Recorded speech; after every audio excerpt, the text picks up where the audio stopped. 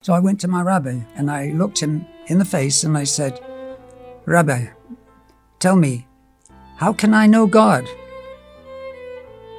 And he looked at me and he was angry and he picked up his umbrella and he gave me a big on the head. He said, "That's blasphemy. Get out of here." We grew up celebrating the holidays and keeping all the mitzvot, went to a Jewish school, a kippah, the tzitziot, but inside, I didn't know God. And I felt that there was something not right, that I should have some connection.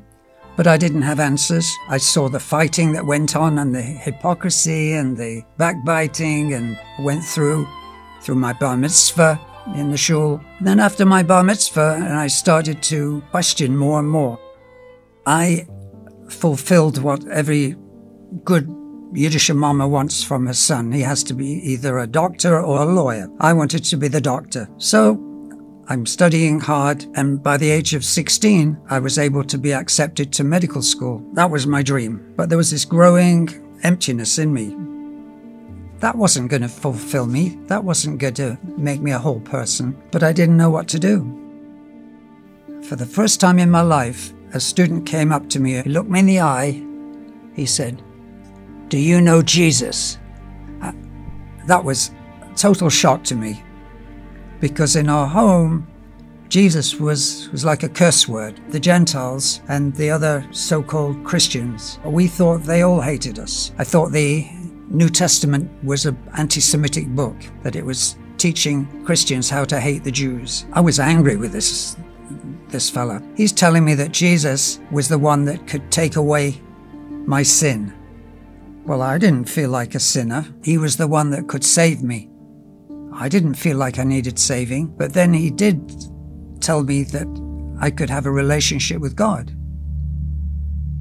Now that started to make a little sense to me. I wanted a relationship with God, but I certainly didn't want it in this kind of way. Well, after toing and froing, we spent actually several hours going back and forth. And he's telling me that Jesus is the door, he's the way, he's the truth, atonement.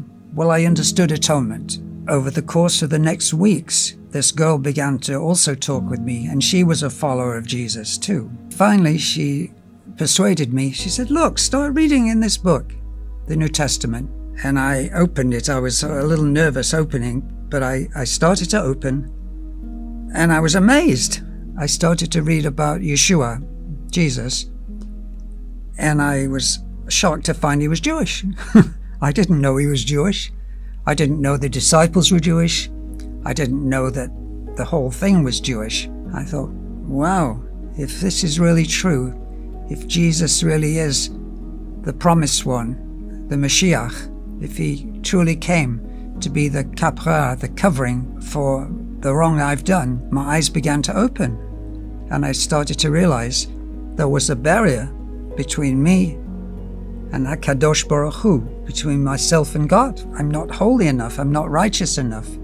And if that can be taken away, then maybe I'll know God. And then I started to study the prophecies that talked about the one who would come, who would be the Lamb of God. He'd be like Abram offering up Isaac. I read Isaiah 53, that he was a suffering servant, the one who was put to death for our transgressions, that by his stripes that we can be healed. This is what I want. This is what I need. I was joyed, overjoyed. But what will my parents think? What will the family think? Jews don't believe in Yeshua. And then I started weighing the cost. What's it going to mean for me? Do I want to be cut off? Nothing else matters more than knowing God. And like Abram Avinu, I started a walk of faith. I said, God, I'm looking to you to guide me, to lead me. And I want to follow you. All my days, I want to give everything to you. And I knew I'd found the truth. And I knew that I was a completed Jew now. Not just from my Brit Milah, my circumcision in the flesh, but now I had a new circumcised heart, a new covenant.